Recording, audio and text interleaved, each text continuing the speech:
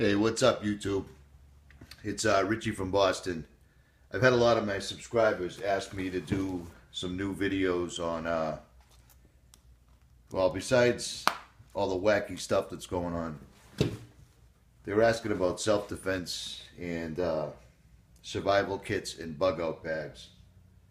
This isn't my bug-out bag, but this bag is the bag that goes with me every day. This is my pocketbook, my man purse, basically. This is a 𝗵𝗵𝗿𝗶𝗍𝗂𝗍𝗔. This is a small bag. This bag is basically the size of a small backpack or a coach bag that a woman would carry. It weighs about 18 pounds. And the bag consists of a pouch on the side, a main compartment. I've got a real military compass on the front. This has a RJM tactical tomahawk on the side, which, depending on where you live, is a little bit of a depends where you live. I keep it fairly low key so nobody notices it. You don't flash it around. But a tomahawk is a great tool for processing wood, and it's also a really good self-defense item. So that stays right on the side of my bag. On the very top of the 𝗵𝗵𝗿𝗶𝗍𝗂𝗍𝗔, I've got a pair of really good leather gloves I've got at either Eastern Mountain Sports or REI. First, I keep them right on the top so I can get to them quick. The other thing I keep on the top is this is a Rivers West fleece blanket. This blanket has grommets in it. This blanket is waterproof. It's warm, it's soft, and it's waterproof. So this is also doing double duty as a tarp. And it's also puncture resistant. Rivers West. It's a great it's a great blanket, and it's made in the United States, so you can't beat that with the stick. If we go in the front pocket right here, I'm trying to keep this all in frame. I suck at making videos, but I can't keep my mouth shut, so I gotta make them. And apparently people like them, so here we go. A couple of morale patches. If you've ever been in the military like I was, morale patches are huge.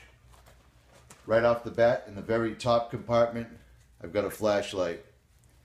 Flashlight that runs on 2 AA's. I've got a survival towel. This thing, when you get this wet, this thing blows up to the size of a beach towel. They work. I've used them in real life. I've used those in the Smokies and the Rocky Mountains. They work. I also have a little 𝗬𝗍𝗿𝗍𝗍 stove.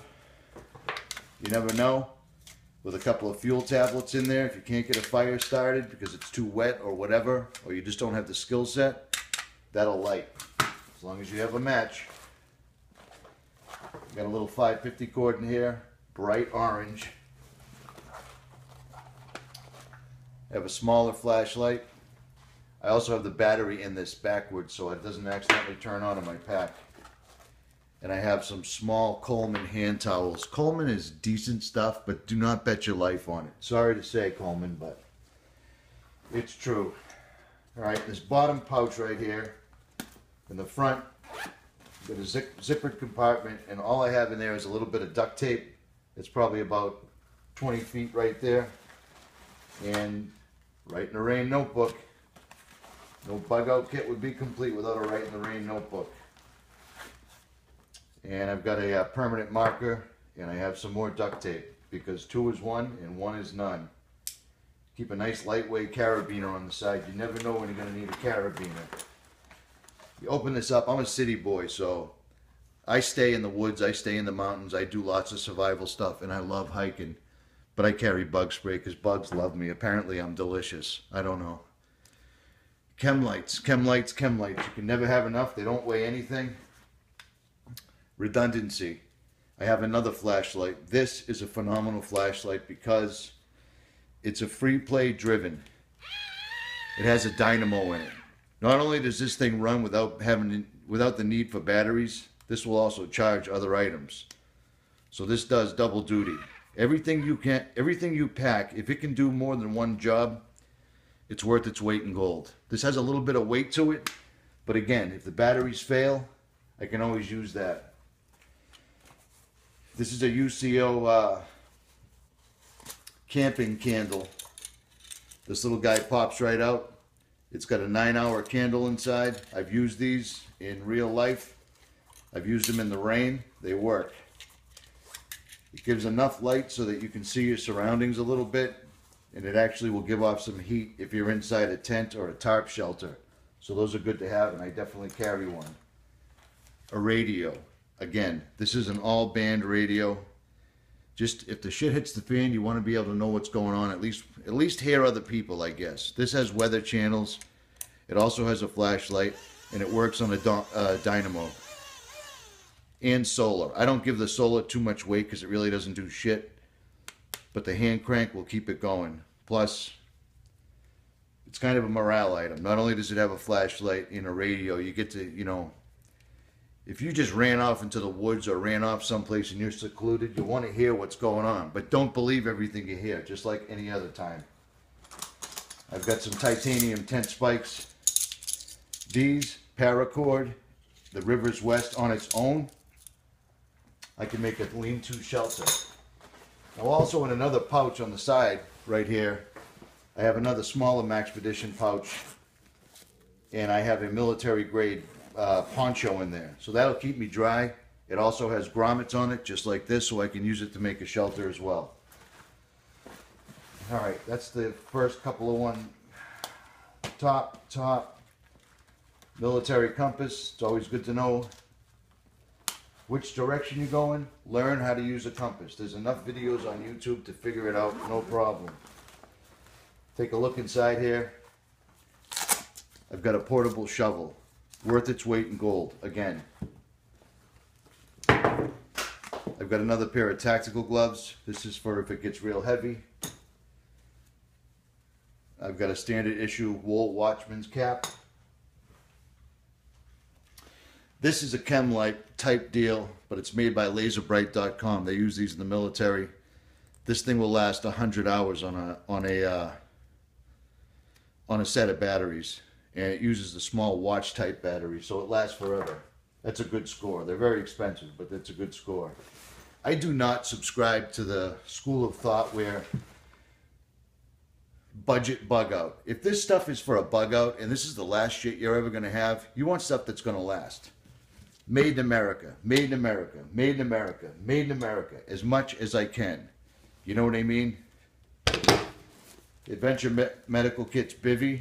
This is the 𝗵𝗵𝗿𝗍𝗍 2. This is the one that actually doesn't turn you into a, it's not like laying in a bag full of water. Your sweat doesn't cause condensation. This one actually breathes. 𝗵𝗵𝗿𝗍𝗍 2. That's the one you do want. What else do I have in here? I have a pair of ex officio underwear. These are the ones that you can wear for six months at a whack and never have to wash them. I guess, I don't know. Wool socks. Wool. You have no idea. Do not use cotton. Wool only. I've got an empty waterproof bag. I have 3 field stripped MREs, meals ready to eat, in here with the heaters. So that's technically enough food for 3 days, but I could stretch that out into 3 weeks if I had to. Nobody wants to, but if you have to, you have to. So with my flashlights, I also carry this. This is a Goal Zero solar panel.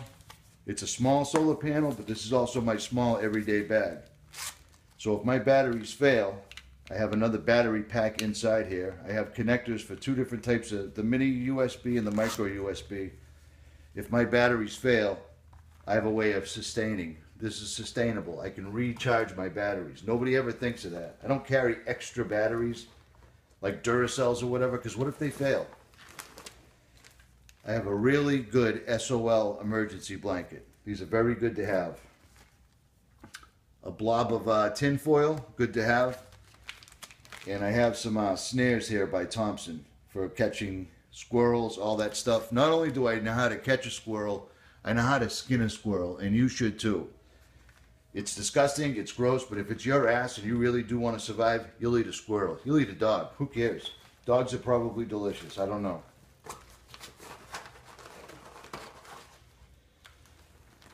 I've got some leaders for a fishing line. These can also be used for traps. Again. What else we got in here? All right, first aid.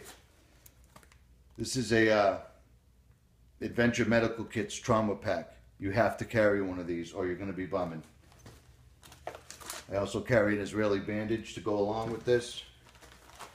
And I also carry bleed arrest, which is quick clot, and a SWAT tourniquet. So that's a heavy trauma kit right there. Bandages, a small boo-boo kit. What else do we got in here? You know I got fire, right? And here it comes. Magnesium block. If you can't find anything else, use this right here. Magnesium burns like a champ. Refer to the Twin Towers if you don't believe me. That's what thermite's made of, right there. Small fire kit, tinder starts. I've got some emergency matches. If you get emergency survival matches, do not buy Coleman's because they will not work. When you need them, they will not work. These are underwater matches, so they're like lighting a sparkler. These things stay lit even underwater. No joke. I have some high tensile 500-pound line to go along with my paracord. I also have a Best Glide Military Scout Pocket Survival Kit. This is what got me started back in the day. This little kit, if you forgot everything else, there's a little bit of everything in here. Maybe I'll do a video on this as well. This is a great little kit. They sell these on Amazon for 30 bucks, 36 bucks. It's worth its weight in gold, and if you have it in your pocket, you're better off than if you don't. You hear me? This is an adapter so I can put AAA batteries into the solar panel. What else do I got here? Come on. And redundancy. I've got a whistle. This is made by Tops Knives. Nice. My backpack also has a whistle built into one of the buckles. I have a military can opener, which really do work. And I have another rod with ferrocerium magnesium on it for starting fires. Now, this bag is my everyday bag. I don't use it. This isn't my bug out bag. This bag goes with my truck. This bag goes with me. Where I go, it goes. I carry a knee brace, just in case. And I also carry an ankle brace, just in case. And I carry a 𝗏𝗏𝗰𝗍𝗍𝗏 super tool. This thing is a beast. Saw, knife, everything else. It's a little bit heavier than my 𝗏𝗏𝗰𝗏𝗏𝗏. It's a little bit heavier than my SOG. But if the shit hits the fan, I want this because it's as close to a full-size tool as I can get my hands on. The other nice thing about the Sitka is it has a rear compartment back here. So it's good for people with concealed carries. More 550 cord. So I've got 550 cord with the, I forget the name of them, the hooks that are already built onto it to help you secure yourself easier. And that is pretty much it for this bag. So let me see what we're doing for time, because YouTube screwed me on time because I put a video out that told too much truth, so they gave me a copyright strike. But that is basically it, folks. There is no clothing in this bag because this is my small everyday bag, but I am very conscious of what I wear when I leave the house. I wear wool socks. I wear good quality clothing. I always have a knife on me as an EDC, all the time, at least one.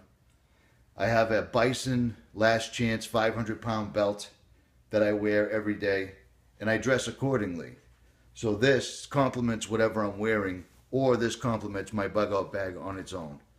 Anyways, Richie from Boston, keep an eye out. I'm going to be making more videos, and I will cover my full-size bug out bag in the next one. Watch your six out there, people.